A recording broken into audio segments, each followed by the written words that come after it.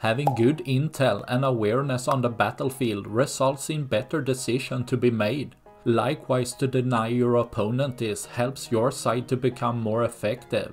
Russia tries to keep up with intel by placing large amounts of surveillance cameras, commonly the Murom-P, along the front line, most favorably on an elevated structure to cover a larger area.